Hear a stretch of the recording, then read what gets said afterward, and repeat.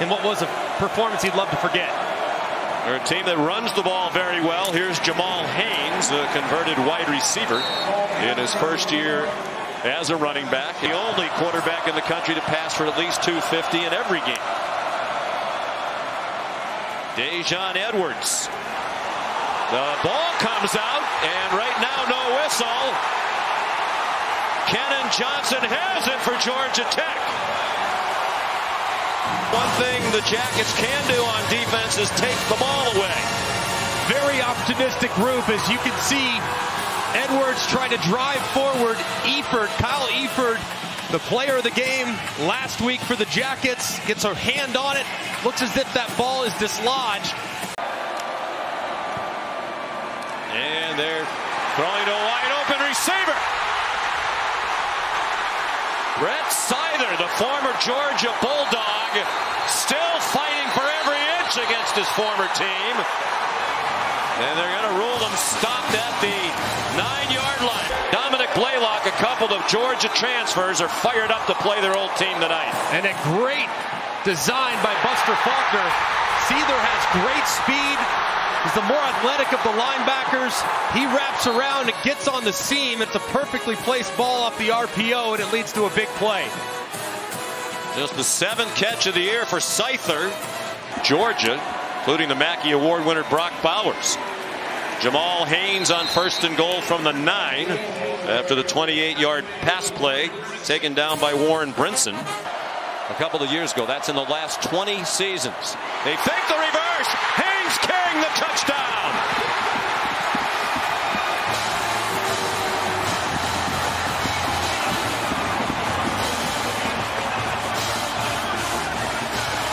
You know, the Georgia coaches said we can't let Haynes King beat us with his legs. Rushing touchdown of the season for King. And Malik Rutherford on the jet sweep gets the fake. And then Scaglione, the right guard, he pulls around on the quarterback power. King cuts back for another big play.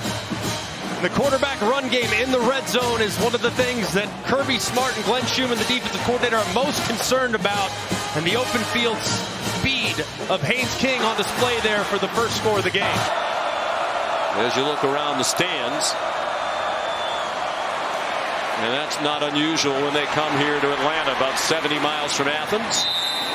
Dominic Lovett runs out of bounds with a 12-yard gain and a first down. Kendall Milton through this leaky Georgia Tech run defense, which gives up 222 yards per game on the ground. Only Louisiana Tech.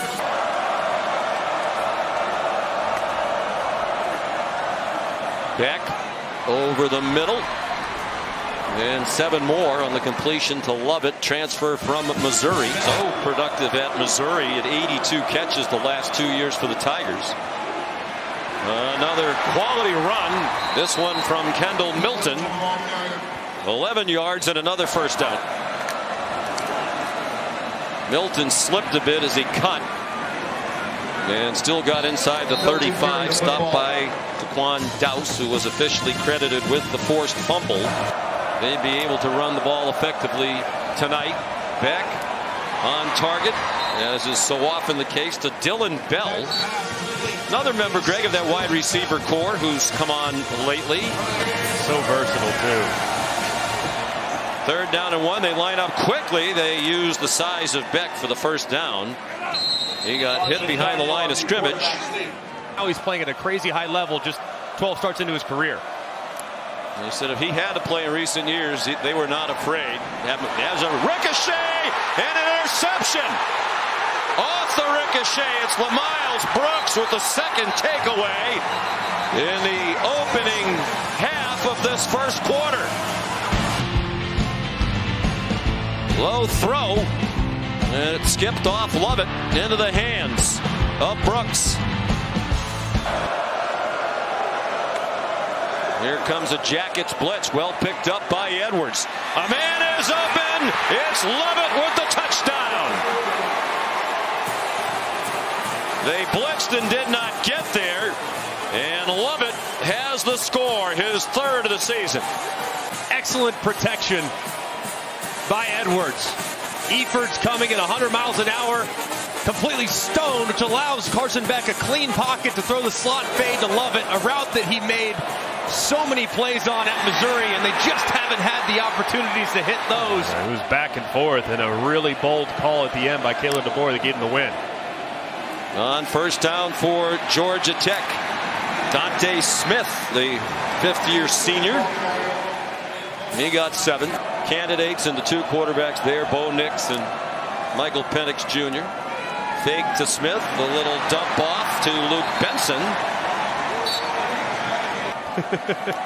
Now the pistol. Haynes King faked the handoff and has another man open. It's Singleton again, out of bounds in Georgia territory. 15-yard gain. Very comparable based on the experience he had at Georgia.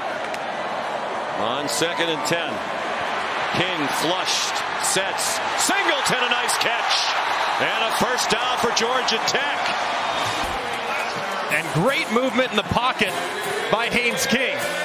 Munden unblocked. He's rushing. Haynes King escapes to his left but keeps his eyes downfield. 98% of the team voted him as a team captain. It's pretty remarkable in your first year. Again, they fake the jet sweep action. He shows that talent. He's 6'3", 204, and he can move. He got a first down. A lot of people think has a great chance to win the Heisman Trophy.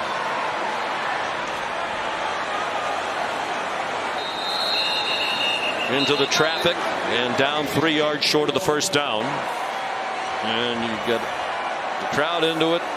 Even a lot of early momentum here. Got to score touchdowns to beat the Bulldogs. Georgia team 5th in the country in scoring offense. Better than 40 points per game. Chanelius Tatum dropped Dejon Edwards for a loss of 1. It's not likely to be successful against the 2-time defending national champs. It's working so far, though. Beck, there's a busted coverage on 3rd down and 11. Dejon Edwards, a long run across midfield. They're actually going to spot him right out at the 50-yard line. Strange to have a busted coverage coming out of a timeout, too, between the quarters. They completely bust. There's nobody in man. This year on 3rd down, 56.9% coming in. And 2 for 2 tonight, and now through a big hole, Kendall Milton. To the 31-yard line of the Jackets defensive back. And just a great run here by Milton. He sees the left side. Micah Morris, the left guard, get his man in. The left end of the line. You'll see the bulk of the action at tight end tonight without Brock Bowers. Milton again spinning ahead inside the 25. Coached the outside linebackers when Kirby first got to Athens. It was a holdover from Mark Rickstaff. Here's Dylan Bell, dragged down by Clayton Powell-Lee, who saved the touchdown at the 3-yard line. 22 yards for Georgia. Watch the right tackle, number 65. He's engaged with Jalen King and just sends him for a ride. The Bulldogs trying to take their first lead of the night. Kendall Milton, touchdown.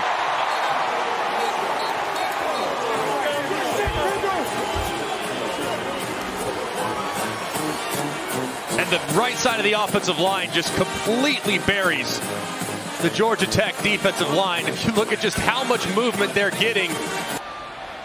In overtime did Georgia Tech. 11 straight losses to Georgia here since then. 6-yard gain. It's been tough sledding. Yeah, King's been their best bet keeping the ball. It's a play fake. Looked like he wanted to launch a long pass on 4th and 1. Instead of Singleton on the comeback at the 41, and they convert.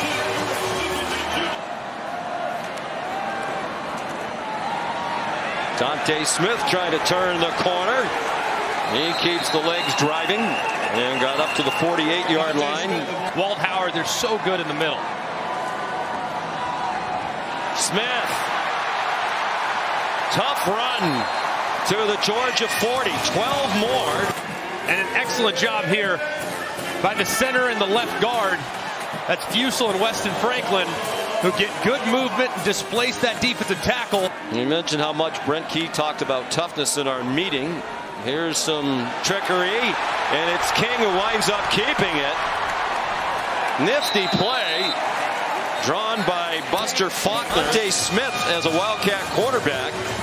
He handed it off. Then King faked it, and I think that was a design run all the way, don't you? Let's see if the injury slows down the Jackets' momentum.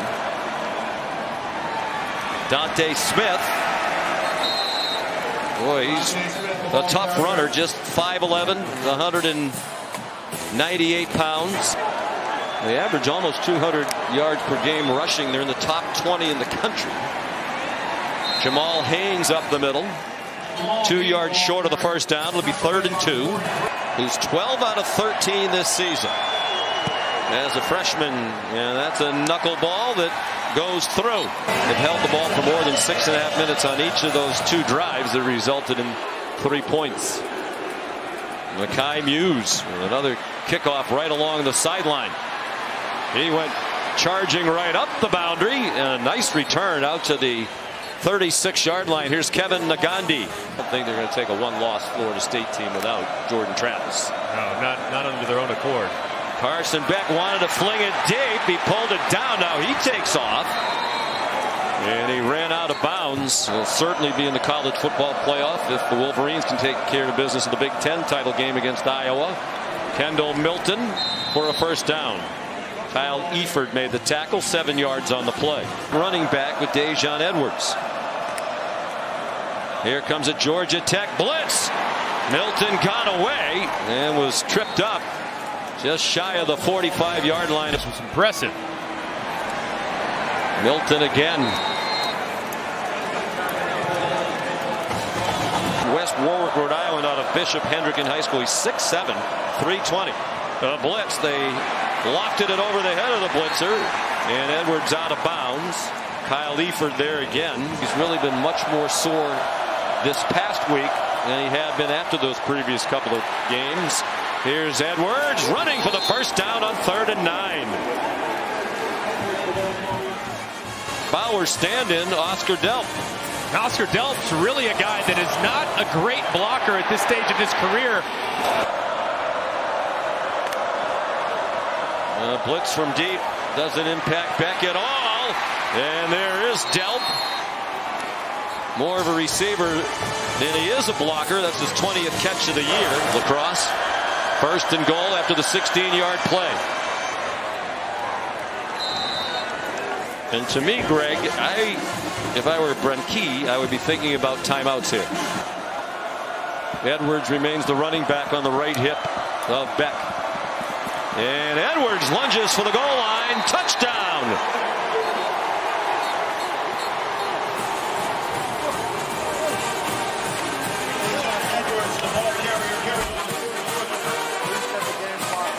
Just a great run there by Edwards. It looked initially like he was going to be stopped by Clayton Powell-Lee. At the progressive pylon cam shows that.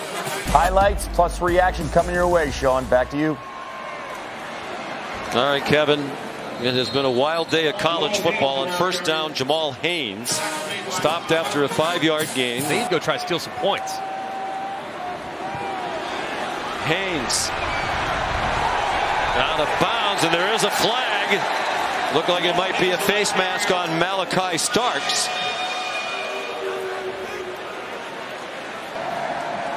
Haynes King is 6 out of 7 passing. He's their leading rusher. Here's Jamal Haynes. First down to the 32-yard line. An 11-yard gain, and now they'll use their first timeout.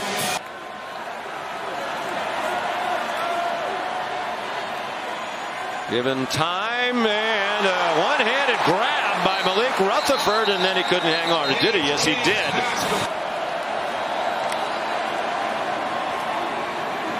On 3rd and 3, that's going to be very close. C.J. Allen, the true freshman, made the tackle. They've had the last couple of years, hasn't dropped off at all. Play fake by King. He can't take a sack. He does. They'll have to use the timeout. Miller dropped him back at the 32. And Miller engaged with the right tackle, Jordan Williams. And he pushes Jordan Williams off its side, and Haynes King runs right into the pressure. You just can't do that. In the first half, nearly 7 yards per carry. The Yellow Jackets got to find an answer against the 1-2 punch. And it's Makai Muse taking the opening kickoff. And another good return. He had a 34-yard kickoff return in the first half. It's really been a great first half for the offensive line of the Bulldogs. Playing without Tate Ratledge. Their starting right guard. Edwards dropped for a loss by Paul Moala. Of course, they had the miracle of miracles in their win at Miami. And all Miami had to do was take a knee and win the game. They ran a play and fumbled, and Georgia Tech went the length of the field in the final minute.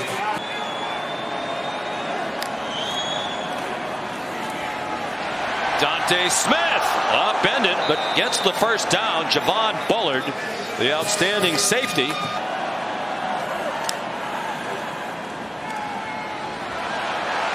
Dante Smith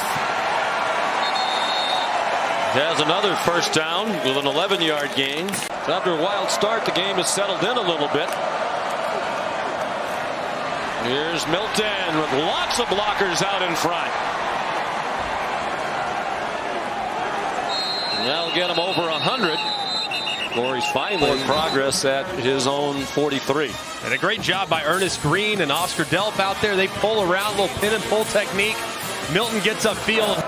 Quiet night for Beck. They've not asked him to throw it much. 8 out of 13. Milton again. And why would you throw it when he can get you 9.5 per carry? And Johnson made the tackle. Well, and the defensive coordinator, Kevin Sherr, clearly recognizing that they got to get more aggressive because they've been gashed over and over again. That time he calls internal blitz. Blitzing by 5, the previous career high he put up 2 weeks ago. They were ready for him that time. Stopped and driven back by the middle of that defense. Daquan Dowse, 8-point advantage for Georgia, the largest for either side. Beck over the middle, caught. Dominic Lovett, first down inside the 30 with Jalen King. 4 catches for 60 yards for Lovett. Marion Smith, a rare touch. He can move. He's been a sprinter on the track team. They'd like to get him the ball more often. Semifinals for the Broyles Award to the top assistant coach in the country. Well deserved. Dejan Edwards. Bobo's already had a good weekend. His son Jake. 2nd and 11. And drop for a loss. Edwards by Micaiah Scott, the transfer from South Carolina. Carson Beck is the holder. You don't see that very often, the starting quarterback as the holder around college football. The alumni and getting more popular with the success that they're having in his first full year. Here's Dylan Bell with a lot of blockers and not many white shirts. Gets away from an attempted tackle around the head and gets down to the 26-yard line. Georgia Tech's really been selling out up the middle. So this time Mike Bobo tries to go with a little fake up the middle, handed on the end around, and Dylan Bell, a guy that's played running back and wide receiver. Under 2 minutes to go, third quarter. That one caught, and fighting for the first down is Bell. Great effort. Once under Bear Bryant, once under Gene Stallings. Swing pass to Dominic Lovett inside the 5, and near another first down at the 3. With the lead, now they run quickly over the ball, trying to catch the Jackets off guard, and perhaps they did. As Milton, with very little resistance, as he scores a touchdown.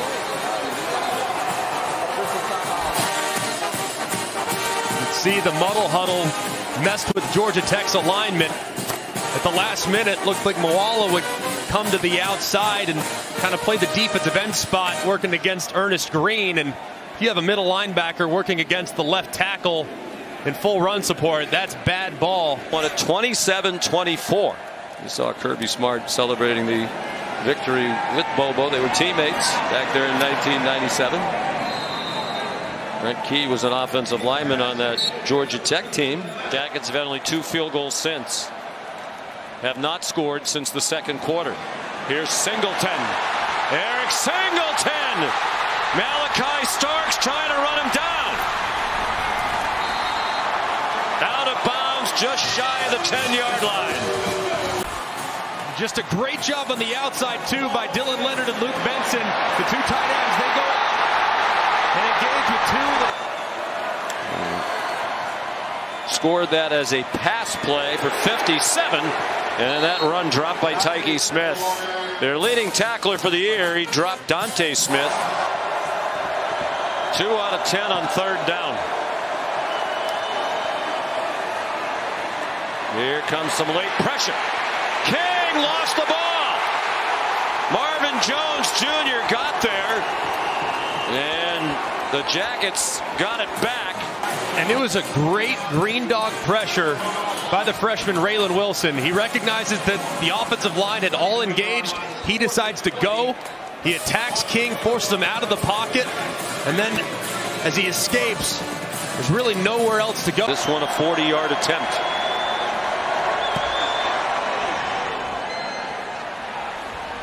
Yeah. 21 road wins in a row back in the early and mid 70s.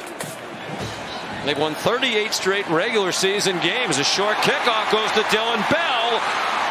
And Kyle Eifert stopped him, but not until he crossed midfield and then some. When you're on the road in a rivalry game, the team that you're playing just scores, flip momentum back by creating a big return and good field position for your offense. The 3 kickoff. Georgia and Oregon, the only 2 teams in the country in the top 10 in both scoring offense and scoring defense. Beck throws on the run, caught. Arian Smith.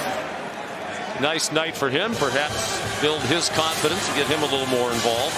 11 minutes to go. Edwards. Nice cut back to his left. First down. A really good job cutting back here too by Edwards. Inside split zone. Delt does a good job at the end man on the line of scrimmage. So they're back to 2nd down and 20. Blitz off the corner. Back pressure. Takes off running. Carson Beck. Looking like his idol when he grew up in Jacksonville, Tim Tebow. To the University of Florida baseball program. Given all kinds of time into the end zone. And it is intercepted. KJ Wallace came away with it. Stopped them. And now the turnover. First interception thrown by Beck tonight. The 2nd Georgia turnover. In his first of the season. 2nd year here as a transfer from Notre Dame. Malik Rutherford bounces off a tackle. And gets enough extra yardage for a first down. Now they want a flag. Looks like at that point it was a little bit of a grab there by Marvin Jones. We're kind of called a foul there. This tackle by Allen allowed the first down. Here's Malik Rutherford. Well, they can go down and score a touchdown here. I mean, Alabama that close to being out of the college football playoff picture. Here's Jamal Haynes. GT counter, both the guard and the tackle pull around. Haynes sets up the blocker and bursts to the outside. Lesser time stopping him. Dante Smith got enough before he was driven back. First down, Georgia Tech. And how lucky are we? It was near the goal line. Haynes King, another touchdown.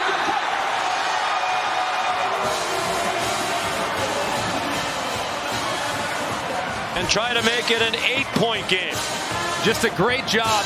They fake a little speed option pitch to the outside. They have counter action inside Fusel. And Seither get great blocks on the edge, and King walks into the end zone for the 2nd time. Winner of that one would have a great shot to be in the college football playoff. Here's Kendall Milton. What a night for Milton. Dragging Jackets with him. Improving on his career high. And that should just about do it. So that's it. Valiant effort by the Yellow Jackets comes up short. And Georgia has won 29 straight games. Now all alone with the longest winning streak in Southeastern Conference history.